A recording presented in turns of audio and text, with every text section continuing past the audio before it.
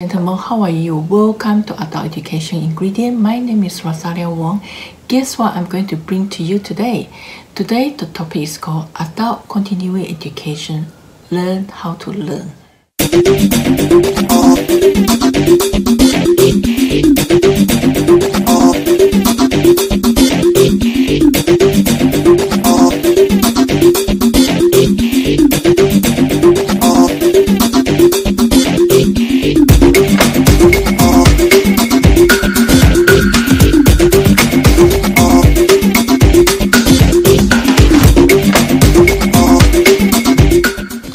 So there is an increasing number of adult learners participating in higher education. So what should the institution do to provide them with tools that they need? Today, the studies and findings the research was done by Smith in 1983. Harvard's articles in Smith's book suggest that we can adopt the open door admission in Korea in degree and in certificate programs for adult students. And also, we can expand the course through to time schedules such as in evening classes, weekend classes, and off-campus location.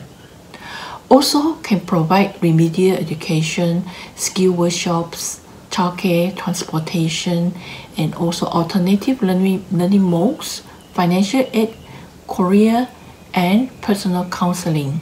We can also provide providing peer group teaching sections as peer support groups and individual re-entry experiences, and also work with the faculty attunes them to the needs of the adult audience.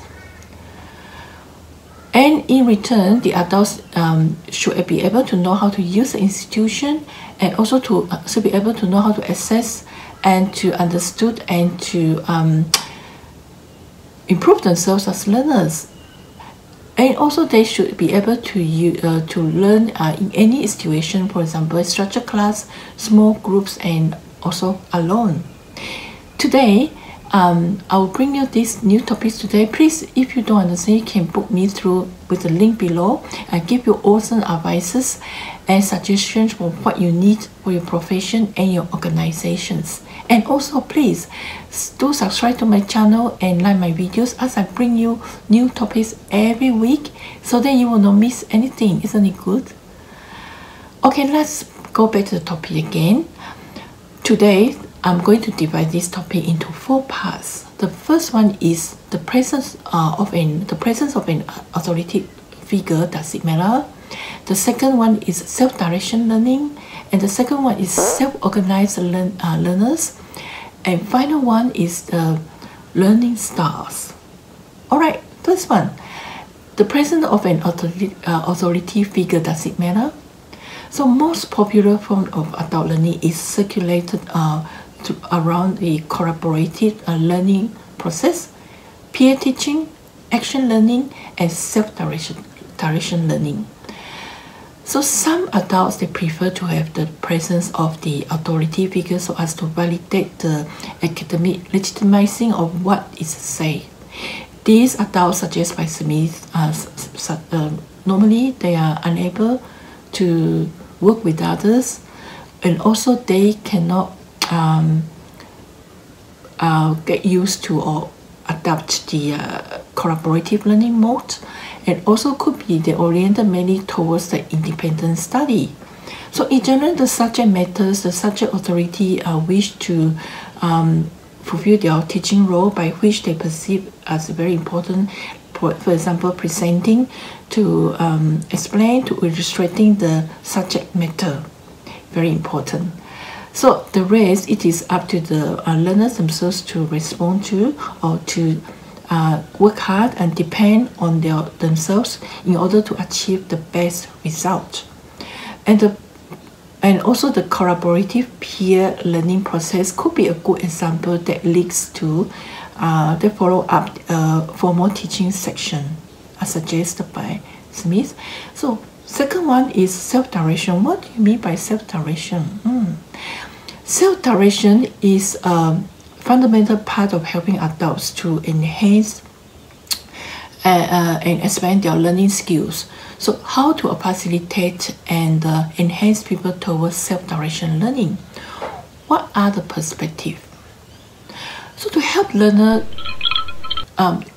is the book suggested first one is to help the learner to have develop greater control of their own skills, and the second one is to continue to provide the reinforcement of a positive image of students, and also third one to give encouragement of self-reliance generally, and to work the issue of how to take responsibility of one emotional feel and take emotional control and responsibility of oneself in the world while dealing with any particular skills. So to involve in self-direction learning, a person should involve in the whole person dimension to self-managed development. So self-direction learning is not the interpretation of global terms. What do you mean by interpretation of global terms? The global term interpretation is only focused on the external structure, whereas self-direction learning is focused on a person's specific skills and also focused on external structure and internal structure. For example, internal structures, the context of decision making, the learning skills, and the handling of the transition. For example, the external structures, the services, and also the materials that provided that address or make reference in support of the learning experiences. Okay. Third one, self-organized learners. What do you mean by self-organized learners? Okay, it is very important to know the procedure for enhancing awareness and development of your own specific skills.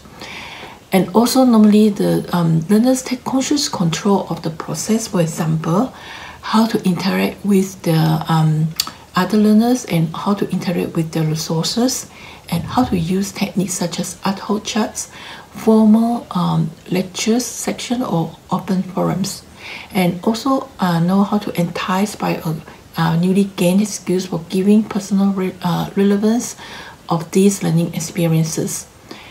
Also, individuals know how to judge and ask for support during the critical time and ask for guidance. Finally, learning styles. Isn't it good? Final one. Now, what are the learning styles and what do you mean by learning styles? Okay, the study was done by Price in his articles in Smith's book suggested learning styles are involved in the structure and direct experiences, and also involved in the cross affiliation with the instructors. Price also suggests that the counselors use the learning styles information to determine and to decide which students do best in the groups, which students is not highly motivated, and which students have difficulty in persisting. Also, learning styles help to determine how students prefer to have their educational, their personal and career information presented to them. Okay, let's finish from this topic. And for awesome advices and suggestions, please put me through the link below, as I will bring you awesome insights into what you need for your profession and your organization. And also please subscribe to my channel and like my video as I bring you new topics every week, every Monday. Isn't it good? And so that you will not miss anything. Okay, back to conclusion today. What have we learned? Today, we learned that in higher education, the adult learners learn how to use tools of critical thinking through institution. Also today we learn an authority figure could be useful for some people. And also we learn an authority figure can promote independent studies, and the learners rely much on this person for knowledge. Also, we learn it is best to set up a class of adult learners who share and use knowledge collaboratively and critically, and after a formal session of lecture. A fully grown adult should be able to use self-direction learning and self-organization learning towards their field of study.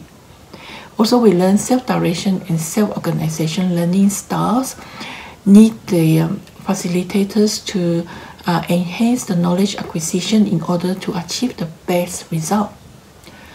So a counselor relies on the learning styles information to determine which students do best in the group and which students not highly motivated and which students have difficulty in persisting. Also, we learned that today the learning styles help the counselors to to know how to present and the personal and career information and to the favor of the students. That's all for my topic today. Please tune in every week for new ideas and new insights into adult education. And also, please do subscribe and like my video. Thank you very much for tuning in today. Until next time, and stay safe and goodbye.